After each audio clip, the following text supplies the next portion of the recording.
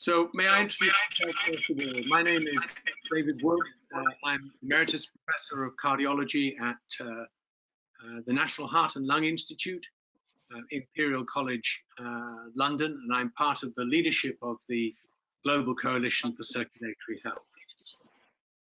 The number of COVID-19 cases has now passed 10 million worldwide, with over 500,000 deaths. The highest numbers of deaths in the USA, in Brazil, and in my own country, the United Kingdom. The Global Coalition was formed at a World Heart Federation Global Summit in Singapore in 2017. And we invited the leaders of all of the international organizations with a stake in circulatory health to come together. And for what purpose? To advocate on behalf of our patients for better prevention and control of all circulatory diseases. To WHO, to the UN and other agencies, speaking as one voice. COVID-19 highlights the interdependence of our specialties, given the disproportionate impact that this virus has had on patients with stroke, with hypertension, with diabetes, and other comorbidities. There is a real need now, more than ever, for our specialties to work together through our Global Coalition for Circulatory Health. Today, we have a distinguished panel of leaders from several of the international organizations that are members of the Global Coalition, who will bring their knowledge and expertise on how we can fight COVID-19 in people with circulatory diseases. And it gives me great pleasure to introduce our first speaker, Dr. Marc Fisher, who is Professor of Neurology at Harvard Medical School and the President-elect of the World Stroke Organization, one of the founding members of the Global Coalition. He's going to talk about stroke and COVID-19. Marc. Thank you for the introduction, David. So I'd like to welcome everybody who's on the call, and I'm going to give you a brief overview of COVID-19 and stroke. We're first going to talk about potential mechanisms, then we'll talk about the impact COVID-19 has had on inpatient and outpatient care, and lastly, some recommendations that have been made to stroke services. So the potential relationships between COVID-19 and stroke, as well as cardiovascular disease, are outlined here, and they basically relate to the effects of the virus in people with cardiovascular risk factors and decreased physiological reserve.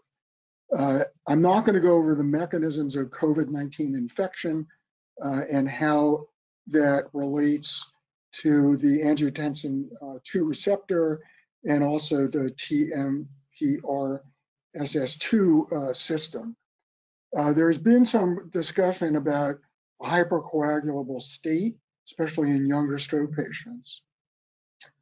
Coagulation abnormalities and inflammatory responses have clearly been demonstrated with the infection. So there's sepsis-induced coagulopathy. We've seen patients who've developed antiphospholipid antibodies, which are procoagulant. Lupus anticoagulant is a related factor. And then the hyperinflammatory state from the cytokine storm can induce hyperviscosity, which can affect coagulation. Another potential mechanism for COVID-19 related stroke is embolic stroke. So we know that COVID-19 can induce arrhythmias, can induce cardiac injury, acute MI, and plaque instability. And then, as I mentioned, the sepsis can lead to a catecholamine storm and dysregulation of the particular receptors. And lastly, endocarditis and secondary infections.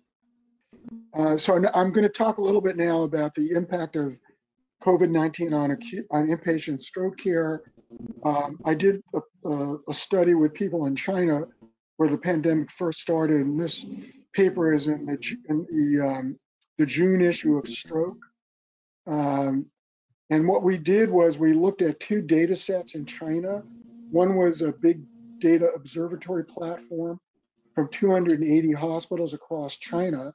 And then secondly, we sent out a survey which was returned by 225 hospitals in China of what their experience was with stroke admissions and acute treatment. And so what you can see here is we compared February 2019 and February 2020, and there was a quite significant drop in the percentage of acute stroke patients that were admitted to these hospitals, and also about a 25 or so % decrease in thrombolysis and a 23% decrease in thrombectomy. Unfortunately, a lot of this slide, I can't see it. I'm not sure I remember exactly what's on here. So you can see on this slide also that there were effects on various aspects of stroke patient care and also on stroke education. And then we also looked at factors which affected presentation to the hospital and reasons as to why thrombolysis and thrombectomy were decreased. But one of the important reasons was that patients were afraid to come to the hospital, and there were many hospitals in China that became COVID-19 only hospitals, and so their ability to take care of other conditions was impeded. So the conclusions of that study were that the COVID-19 outbreak had a significant effect on inpatient stroke care in China, resulting in a significant decrease in admission, thrombectomy, and thrombolysis. And the major reason was patient fear of coming to the hospital. This has also been seen in other countries. So the World Stroke Organization, what we did was we sent out a survey to our membership. We got a little over 100 responses from 45 different countries. This was done in the latter part of April, when the pandemic was at its height in Europe and in some parts of the US. And so the bottom line, if you look at where it says all countries, the mean decrease in stroke admissions was 42%. There were a small percentage of centers which had no decrease, and then in the ones that did, there was a wide range of percent decrease, but the average was a little over 40%. We also asked the respondents about change in outpatient clinics, and a small percentage of them said there was no change.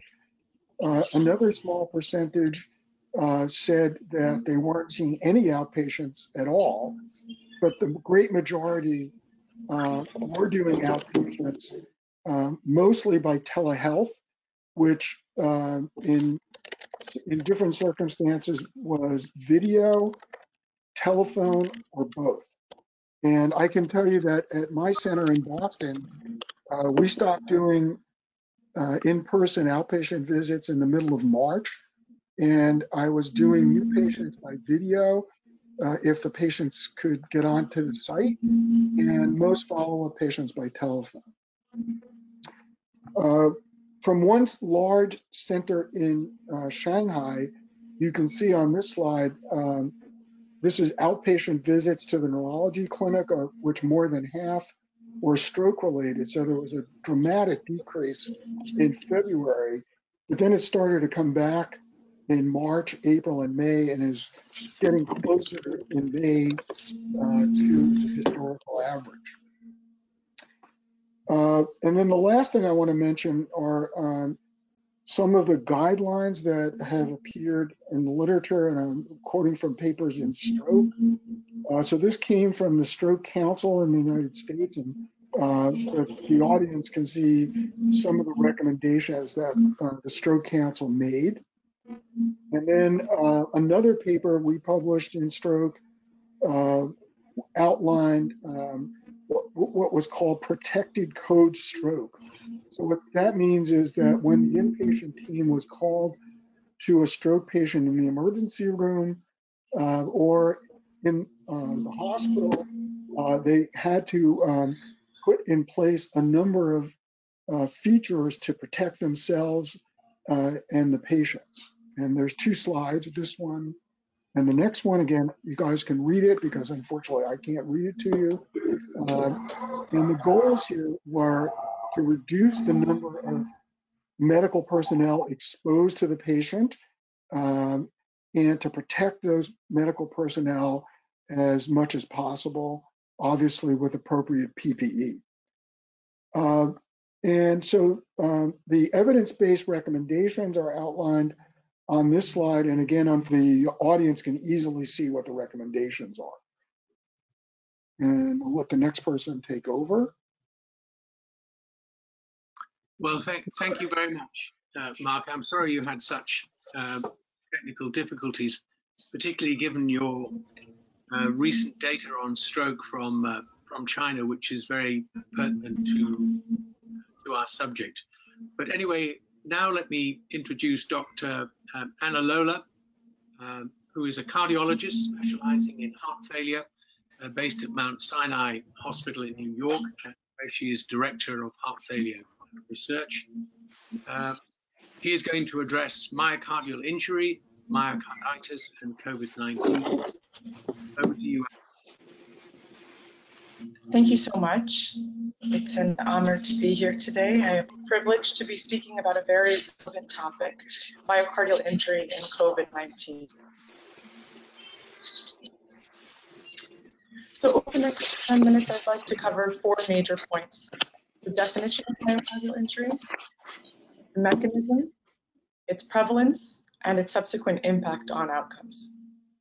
So first, with the definition. I think it's critically important when we think about myocardial injury to go back to the basics. And this is a nice schematic that comes up from the 4th universal definition of MI, where we see that increased troponin is essentially what is representing myocardial injury.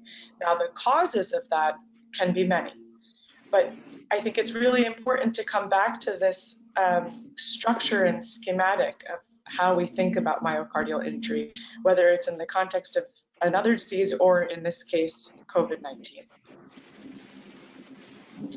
And when we're talking about it in this context, we're really talking about the acute myocardial injury, so troponin rise and fall, be it with acute ischemia or without ischemia. So let's move on to the mechanism, which is the billion-dollar question. So this is a little cartoon we put together for a review that's hopefully coming out in JACC soon.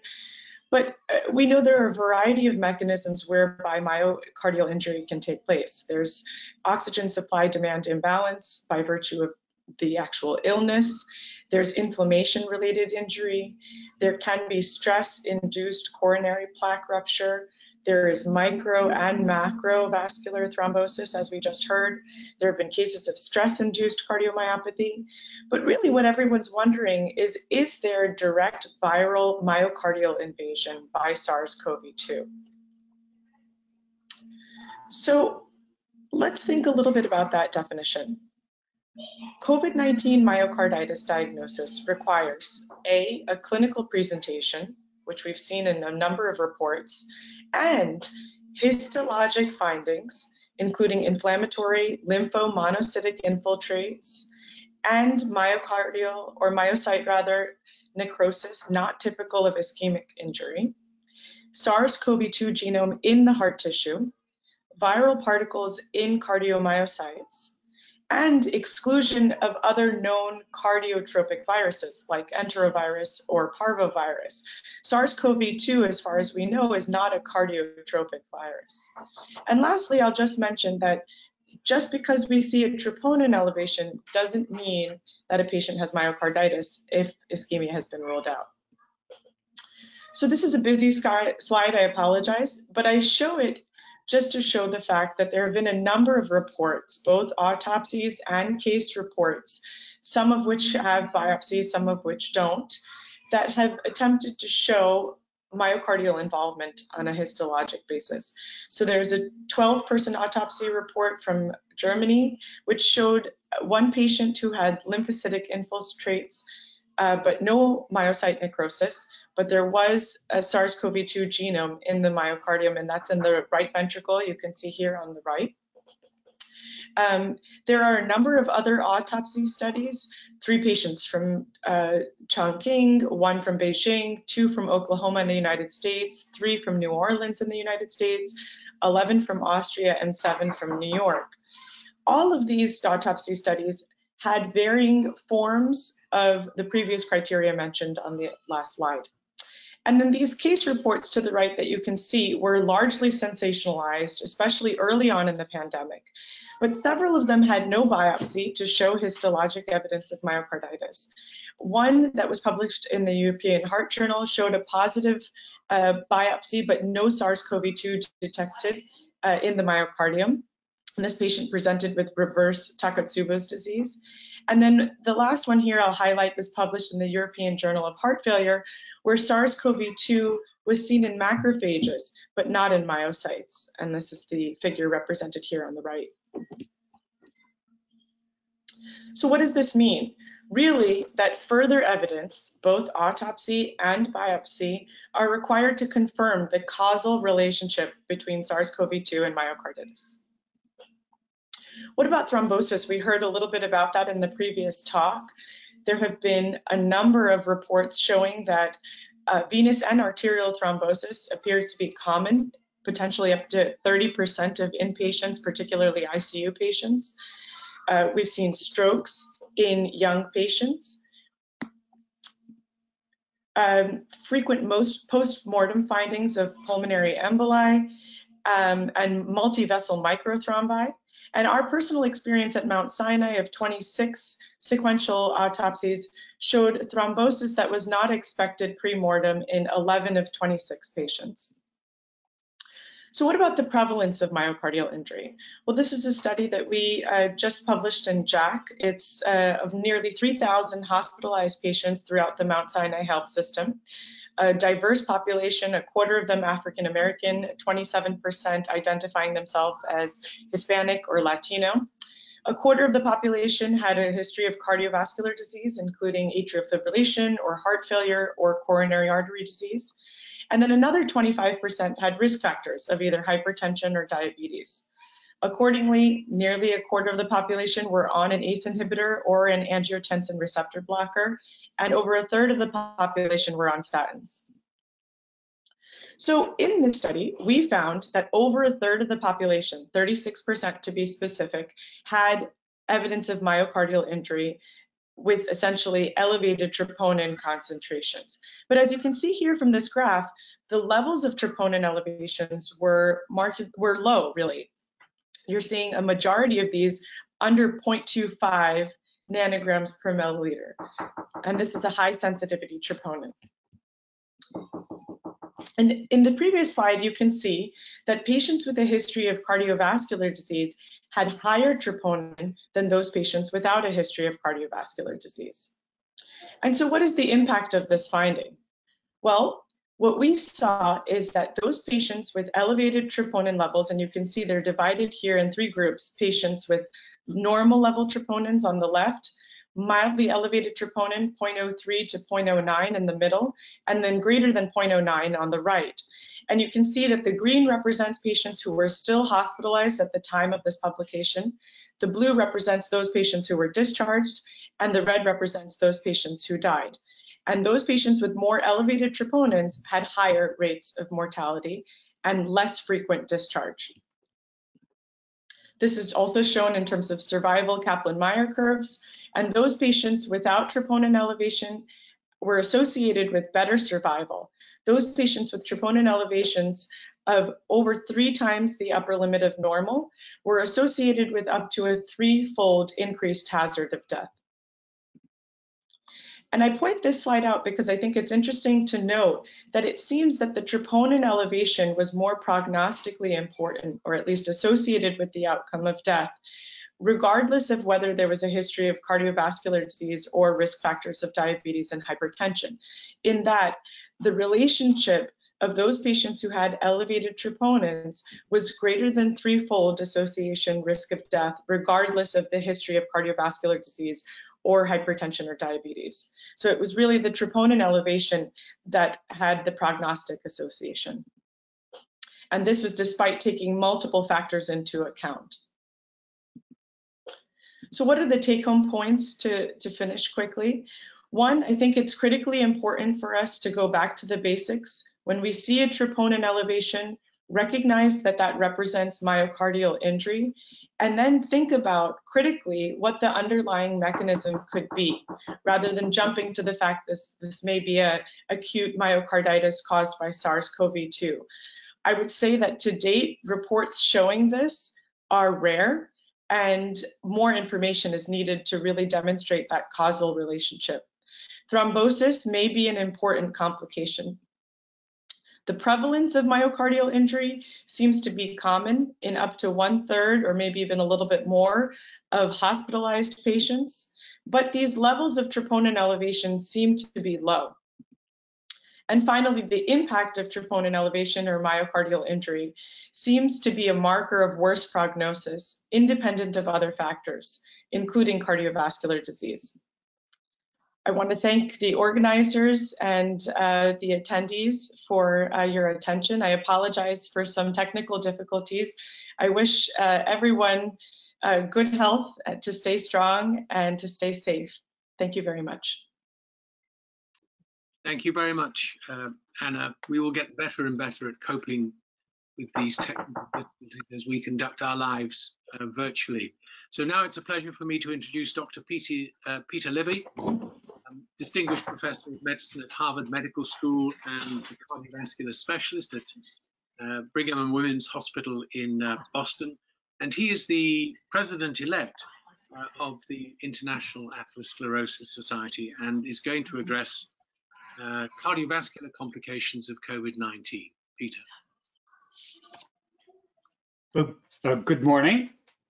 My talk is really very complementary to Dr. Lala's, so I'm going to be able to hopefully get us back on time. These are my competing interests. I do not accept any personal payment from pharma, but I do have a relationship with a biotechnology company that doesn't have any products on sale yet. So I'm going to continue the theme of cardiovascular complications of COVID-19. And we've already heard about the prevalence and the prognostic implications. These early data are really very concordant with the later data that Dr. Lala shared with us, that it looks like about 1/3 of the patients who are hospitalized will have evidence of acute cardiac injury. Some will have evidence of heart failure and shock, sepsis, and arrhythmias can also complicate this disease. And it was appreciated even early on in the Wuhan experience that there was an increase in venous thromboembolic events. But as we've heard from Dr. Fisher and others, there is also arterial thrombosis. We know that the acute cardiac injury portends worse outcome. We just saw a recent data from New York experience from Dr. Lala. Basically, if you have a higher troponin, you're in worse trouble from a prognostic perspective. And those that have a sunnier prognosis, as shown on the right side of panel A there, have lower troponin levels. COVID-19 causes of death incorporate a huge number of individuals with myocardial damage. Myocardial damage and heart failure is shown in the pale green.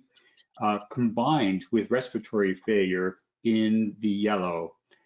So this is a big chunk of the pie of fatalities as causa mortis in this disease. So it seems like at least a third of the hospitalized patients with COVID-19 have evidence of myocardial injury, and that's from the early experience through to the most recent data we just shared. What are the mechanisms? And again, my thinking is very much aligned with Dr. Lala's. There is the possibility of a direct cytopathic effect and then indirect effects. We've already heard about the direct cytopathic effect. We saw similar data in Dr. Lala's talk. Let me just add that a couple of both Chinese and Boston, as yet unpublished, single-cell messenger RNA sequencing data suggests that it is the pericytes, those cells that invest the microvasculature, smooth muscle-like cells in the microvasculature of the myocardium, that express very high levels of the angiotensin converting enzyme 2 isoform, that is the receptor by which the SARS-CoV-2 enters cells to cause its cytopathic effect. Now, the indirect effects, I agree with Dr. Lala, probably predominate. And to review them in context, I'd like you to think about the endothelial cell, which is one of the only surfaces, either synthetic or natural, that can maintain blood in a liquid state during prolonged contact. And the homeostatic functions of the endothelial cell include a variety of anticoagulant mechanisms, as shown on the left, and prothrombotic that can be elicited when the endothelial cell senses danger. There's also involvement of fibrinolysis, endogenous fibrinolytic system, UPA and GPA, and an endogenous inhibitor, the plasminogen activator inhibitor, that can be released under times of stress as mediated by pro-inflammatory signals. So I've been interested in this problem for a very long time. You can see 1989, when actually cardiologists were not interested in inflammation, I was invited to give a talk at a meeting on septic shock and put together this rather primitive diagram with the original MacPaint program, saying that when we have a mediator of a danger signal from an infectious agent, in this case gram-negative endotoxin, because the topic was septic shock, it can elicit a first wave of pro-inflammatory cytokines that can tip that balance on the surface of the endothelial cell, vitiating the homeostatic properties, anticoagulant, thrombolytic, and antithrombotic, and boosting the procoagulant, antifibrinolytic, and prothrombotic balance. And this slide is strikingly similar to contemporary thinking and relevant to the disease that we're speaking about today. As shown by this recent paper in the New England Journal, that was a consortium that included one of my colleagues at the Brigham, Dr. Menser, that showed evidence for pulmonary vascular endothelial inflammation and thrombosis, and also through RNA sequencing, signs of angiogenesis. And here we see intravascular thrombosis in those microvessels, the very microvessels that are invested by those pericytes. So we have very good evidence for small vessel thrombosis, and we also saw, I think even the same pictures, showing DVT and pulmonary emboli with pulmonary infarction as a all too common complication of this disease, as we heard. So the thrombosis, the heightened clot accumulation, the thrombosis and the defect in thrombolysis affects not just larger arteries, not just the veins, but also the microvessels. And the finding of COVID toes probably represents microvascular thrombosis, and microvascular thrombosis undoubtedly contributes to some of that myocardial injury and that of other organs such as the kidney and the liver as well. So as I say, I've been interested in this interface between infectious agents and atherosclerosis for a long time. I chaired a working group for the NIH and published way back in 1997 this assessment of the evidence. And we've had a couple of follow-on meetings that we called 3I for infection, immunity, and inflammation. And in JAC just a few years ago, we reviewed this topic again. And I'd like you to consider that remote infections, for example, a pneumonitis such as a profound bilateral pneumonitis that we have with COVID-19, that it can evoke inflammatory echoes in the prepared soil of the atheroma, and that can promote plaque rupture and prompt a type 1 myocardial infarction. So the messengers that are released in response to the local inflammation can evoke this echo at the level of the preformed atherosclerotic lesion. This probably explains some of the predisposition to worsened outcomes in those with pre-existing disease.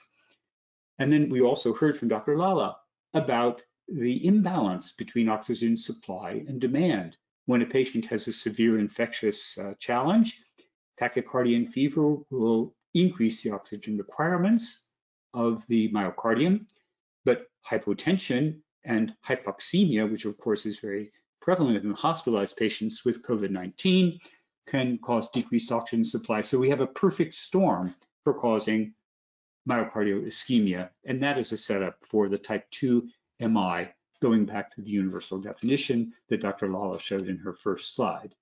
So there are a number of mechanisms of these cardiovascular complications. I just spoke about the imbalance between supply and demand, the accelerated atherosclerosis due to direct infection or the echo, vascular dysfunction, including vasomotor dysfunction that neither of us spoke of, but that undoubtedly can contribute in the late stages of disease, and then the thrombotic diathesis with an imbalance between the coagulant and the fibrinolytic systems. And I agree completely with Dr. Lala that the bookend case of fulminant viral myocarditis shown on the left of this diagram is probably relatively uncommon, whereas the type 2 or type 1 myocardial infarction are probably part of the cause of the troponin leaks and myocardial injury, including microvascular rather than macrovascular dysfunction. And of course, there are going to be some cases that are in the middle ground here. So I'd like to finish by just considering cytokine storm, because this is something that is central to my own personal research over more than 3 decades. Seems like I've spent my career preparing for this disease. Some of our colleagues put together this schema of the time course of COVID-19, the early viral phase, viremia, then the pulmonary phase, and then the hyperinflation phase, which can lead to that cytokine storm that we heard about from both previous speakers. As the New York Times put it very early in April, the cytokine storm is when patients are betrayed by their own immune system, and it can unleash all of these dysfunctions of the endothelium and other organs that are important in the pathogenesis of the disease. Cytokines are protein mediators of inflammation and immunity, and they're essential in our host defenses that can be turned against us when they're overexpressed. And there's also positive feedback loops, and some of this work came back from work that I did in my laboratory and in collaboration with Charles DiNarello back in the 1980s. So advanced COVID-19 cytokine storm can contribute to the multi-organ system failure. The amplification loops are when we have that initial pathogen-related stimulus, could be endotoxin in the case of a bacterial disease, but certainly the virus and its products as well, can lead to induction of pro-inflammatory cytokines. We worked out the autoinduction of interleukin-1 in early work in the 1980s and showed in my laboratory that IL-1 is a strong inducer of IL-6, which then goes to the hepatocyte and turns on the acute phase response that we measure as CRP, but that causally can increase fibrinogen, the precursor of clots, and that inhibitor of our endogenous clot-busting system, PI1.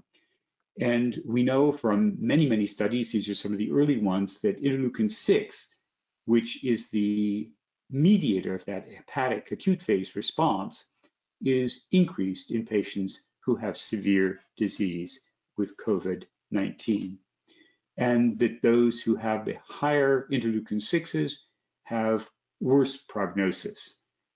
in terms of needing ventilation. This is German data that's coordinate with the worldwide experience. Now, we don't have time to go into therapeutics. There are all kinds of different management strategies that have been proposed, antivirals, anti-inflammatories, anticoagulants, all under study. But we have a problem. Last night, I accessed the clinicaltrials.gov and found over 2,300 trials that were registered. You might think that this is a good thing, but I think it actually is a frustration to our system.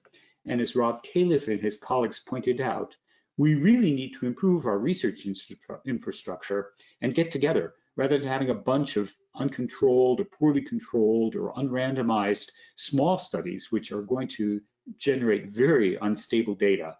We need to coalesce and have consortia that will make this problem, bring it into focus with strong, rigorous data rather than the scare or hope of the day, which is what we've seen with the plethora of these very small studies. So I urge you to read and consider this editorial that was written by our colleagues, led by Rob Califf. So in summary, the landscape is rapidly evolving. There's a lot to learn. We have to also address the very important social disparities that in my country, in my hospital, are very serious and point to societal issues that we really need to get together to address. This is not just all biology. Part of the rampage of this disease has to do with our failure to have equitable access to resources. And I'm favor this kind of symposium, which brings together multinational organizations to organize collaborative efforts to support rigorous and randomized observations, because that's the only way that we're going to move forward in therapeutics. Thank you very much. Thank you very much, Peter. And I should remind our audience that we are open to questions. You just need to submit your questions online, and we will have a question and answer session hosted by Dr. Pablo Perel towards the end of this webinar. And now it's a pleasure to welcome Dr. Gianfranco Parati, who is a full professor in cardiovascular medicine at the Faculty of Medicine and Surgery, University of Milan. He has served in several distinguished leadership roles in the field of hypertension and is representing the World Hypertension League today. And he's going to discuss management of hypertension, ACE inhibitors, and COVID-19 outcomes. Gianfranco. Thank you for the introduction. Hypertension, as you know, is extremely prevalent in the world. And when we discuss a condition such as the COVID-19, we need to face this problem. You know, these are just the numbers of June 29, more than 10 million people affected by this disease in the world, and more, unfortunately, than 500,000 people dying. It's not finished yet. We also know that the virus infection itself might downregulate the ACE2 expression, which in a way might favor an excessive production of angiotensin II, which might damage the lungs as well. I hope you can see the slide this time. This is just a list of guidelines and recommendations that were published by different societies in the world, all in agreement with one point, that there is no evidence that taking ACE inhibitors or ARBs might damage the patients, at least based on clinical studies. This is the statement from the WHL that was providing some very practical recommendation to our patients. I hope you can see this. And they were just concluding that there is, at the time of the publication, no evidence that people with hypertension have a greater risk of infection with COVID or worse complications. Point number two, no evidence that any type of medication to treat hypertension might favor COVID-19 and change the severity of the disease itself. They were also providing very practical indication, such as continuing, obviously, taking the antihypertensive pills, measuring blood pressure at home, obviously, keep hydrated, and of course, doing some physical activity indoor, if possible, just to help also the cardiovascular system in a way. Some patients were indeed identified as being a higher risk. And this includes the elderly people, mainly with comorbidities, the presence of previous heart condition or stroke, as you already been listening before, or kidney disease, diabetes or high cholesterol, and any chronic respiratory disease, including smoking. What were the data then that were published? These were the recommendations provided based on a kind of theoretical background, but we also now have data from studies. This is a paper from our university. It was published in the New England Journal in May 1st. It's based on the administrative data of our region, Lombardy, including more than 6,000 patients. And this study was investigating the occurrence of a possible relationship between the disease itself and having on treatment ACE inhibitors, ARBs, or other antihypertensive agents. And the conclusion was that based at least on these administrative data, there was no link between any antihypertensive treatment and the prevalence and severity of COVID-19. These are the odds ratio for ACE inhibitors, ARBs, CCBs, diuretics, or beta blockers. And you see there was really no association with either mild, moderate, or fatal disease due to the virus infection. These are administrative data, as I said, not clinical data, but quite clear in underlying this situation. Of course, we also have some clinical data. That's another paper published in the same issue of the journal, May 1st. These are data from people tested for COVID-19, among whom there were some entering a severe disease. And again, there was no evidence in this study on a large sample, more than 12,000 people, of any association between taking antihypertensive agents and having a more severe disease. And also data were published later. That's a paper published in Circulatory Research concerning mortality. And as you can see here, in hypertensive patients affected by COVID-19, if anything, there was a lower mortality rate when they were taking ACE inhibitors and ARBs as compared to those who were not taking these drug classes. Small group, not a big sample, but quite clear, at least in highlighting a difference in prognosis. The second issue, completely different, but still important in itself. During the pandemic, we could not take care of our chronic patients as well as we did before.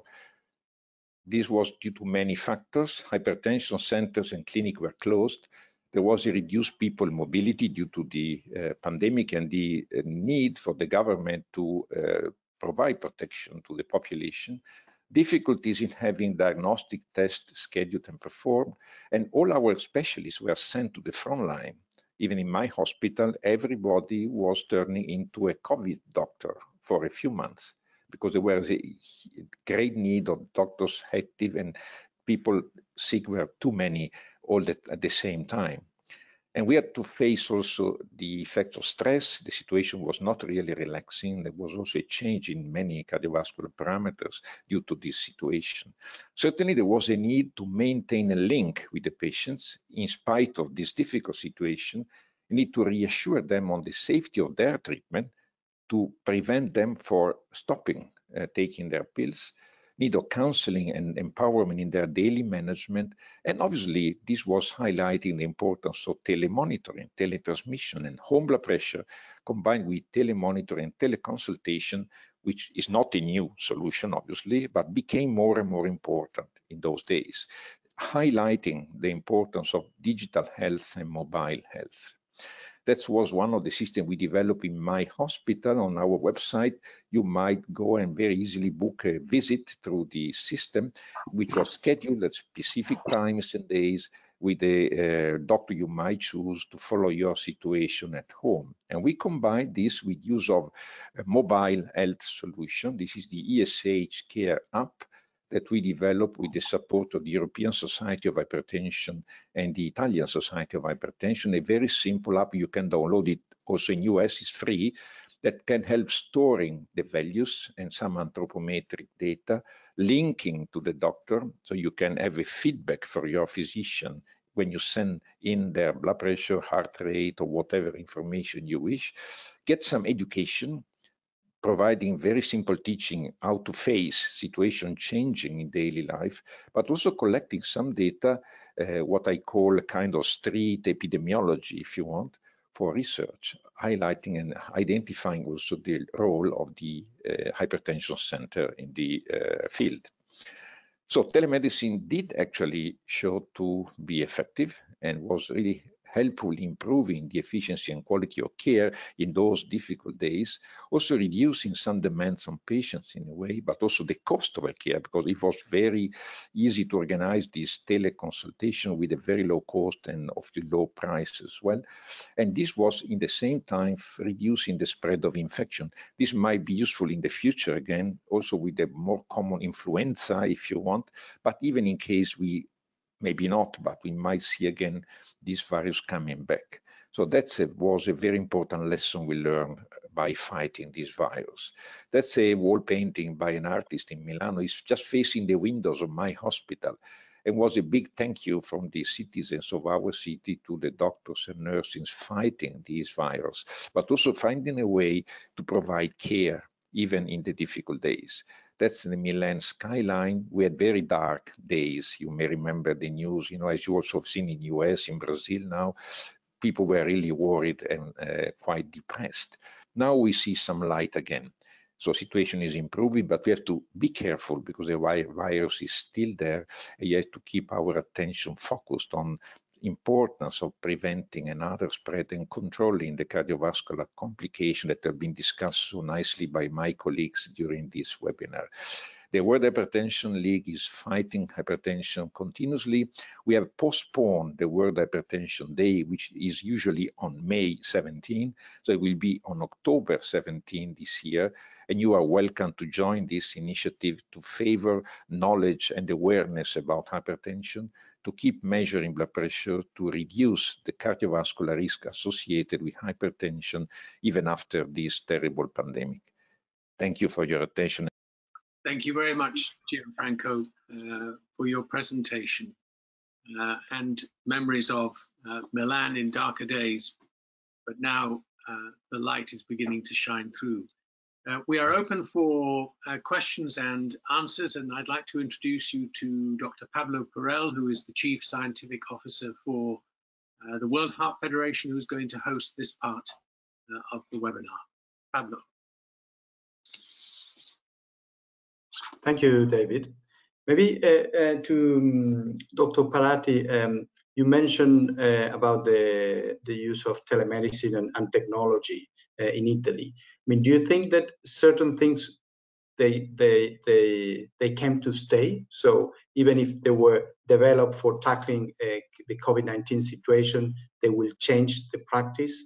And also, how feasible are some of these solutions for some of the regions that are now suffering COVID-19, like Latin America or Africa, settings where they have less resources to implement those solutions? Yeah, that's a very good question. Thank you. As you know, telemedicine is not new. We have been doing research in this field over the last 17 years. So, but telemedicine was always used in the frame of a research project, which means you have a study, you have a budget, you support telemedicine. When the study is over, the money is over, telemedicine is over in many situations because there is no support from the healthcare system.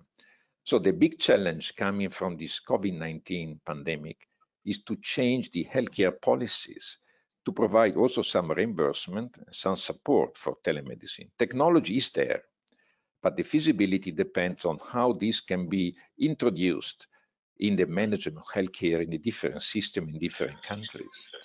You mentioned other countries, maybe in Latin America or Asia, they are facing now this situation where the healthcare system can be quite different. And this is indeed the challenge, finding a way that technology may become a clinical tool for daily use. We have a project running now, we have called it Charge Up. Charge means China, Argentina.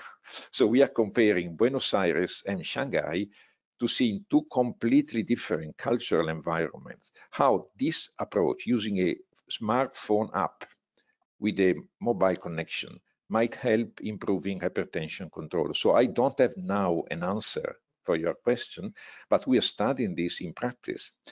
Theoretically, we believe this is feasible and possible, but there is a strong need for collaboration with the government and the healthcare system. As we did for home blood pressure, remember that even in US was quite difficult in the past, ambulatory blood pressure monitoring. Now, some of these technology are reimbursed, but others are not, and which may be a problem for their diffusion. Thank you. Can COVID accelerate previous atheromatous lesion, so basically development of atherosclerosis, if COVID infection can accelerate atherosclerosis? Dr. Lala Grindade, are you there? Yeah, sure. Can you hear me? To answer? Yeah, we can hear you. Okay, great. So I think it's an interesting question. Clearly, as Dr. Libby beautifully illustrated, there is a great deal of endothelial dysfunction that we are seeing as a result of this disease. Whether it causes long-term effects in terms of development of atherosclerosis, I think remains to be seen. In the acute setting, there has been some speculation that stress and inflammation and endothelial dysfunction may potentially lead to acute plaque rupture in those patients with pre-existing coronary disease. But as to whether it causes atherosclerosis de novo, I don't think that there's any evidence to support that as of yet. I think it's an important point to make here, though, however, that we will need, God willing, we're able to overcome this acute phase of the illness and get a handle on things, but we will need to follow these patients longitudinally. And myself and other colleagues in New York have already put plans in the works in terms of grants, et cetera, to really develop a center of excellence in New York, at least, to follow these patients longitudinally via imaging, via laboratory markers, to understand what the long-term repercussions of this illness are. Excellent. And I think that links with a question that I had. It was understanding the long-term impact, and it's great that you are doing that. And I think I would like also to mention, and as David said, I work for WHF. WHF is doing a global study on COVID-19 and cardiovascular disease. These are hospitalized patients, but it will include patients from all around the world. So hopefully we can build from that study also to have data from all around the world. I think there's a last question, if I may, David, for Dr. Fisher, that they ask which type of stroke predominates in COVID-19 patients. So it looks like the type of stroke that's directly related to COVID-19 is embolic from all the various mechanisms that I showed and the other speaker showed because of the risk of clot formation, especially in younger patients. So it looks like it's embolic strokes. So thank you, Pablo, and my thanks to all of my colleagues for their excellent presentations today. The world is changing before our eyes, politically and socially and economically, and the recent decision of the Trump administration to stop funding WHO is a matter for profound regret at a time when global unity and a shared common purpose is more important than ever. And the Global Coalition for Circulatory Health and all of its members signed a letter in support of the World Health Organization and appealing to the US government to withdraw its decision to stop funding WHO at this critical time. So on behalf of all of my colleagues in the Global Coalition for Circulatory Health, thank you for joining this webinar on COVID-19. We have the third in our series of webinars in July, and we look forward to welcoming you back on that occasion. Thank you for joining today.